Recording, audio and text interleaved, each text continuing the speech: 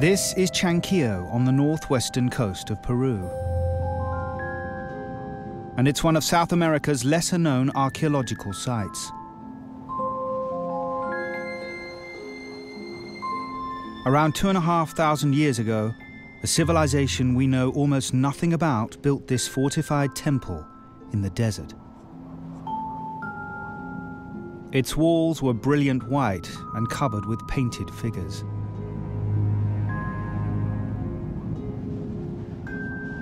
Yet details of this culture and all traces of its language are lost, probably forever. But archaeologist Ivan Ghezzi has discovered that in these ruins lie the origins of our modern understanding of time. I came here to study the fortress mainly, just like everyone did before me. But Chankillo also contains this famous line of towers called the 13 Towers, whose function was really mysterious until very recently. It was only when Ivan and his team took measurements of the towers at sunrise that for the first time their true purpose became clear.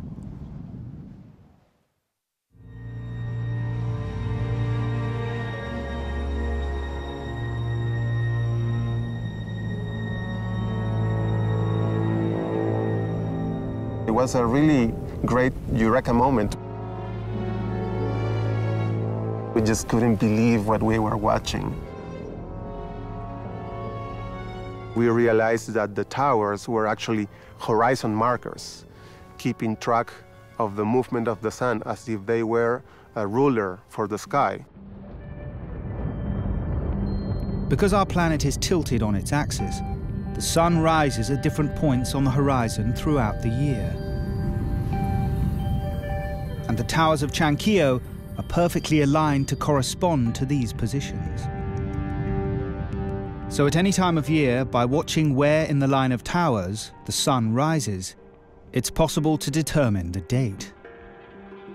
Chankillo is an ancient calendar.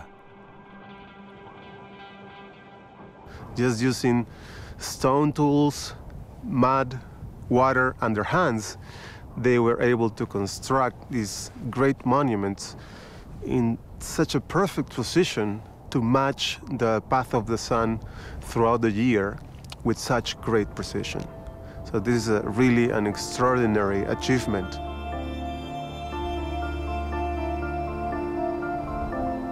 It's still possible to experience the true magnificence of this place in exactly the same way as you could on the day it was built.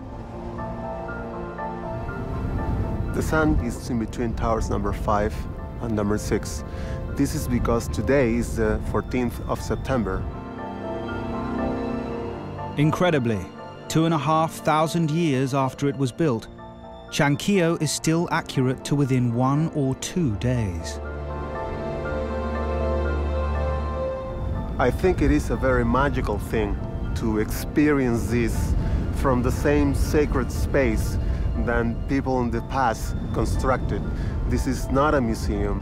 We are experiencing and watching and sensing the same thing that these people constructed. Chankillo still works as a calendar because the sun still rises in the same place today as it did when these stones were first laid. The 13 towers that line the ridge here stand testament to our enduring fascination with the clockwork of the heavens and the importance it has to our lives. From the simplest human societies, keeping track of time is essential for survival. Hunting, harvesting, traveling, or navigating on the oceans is something that is only possible when you keep track of time by looking at the positions of the stars, the sun, and the moon. The rising and setting of the sun provides the most obvious rhythm of our planet, an epic heartbeat that allows us to mark the passage of time.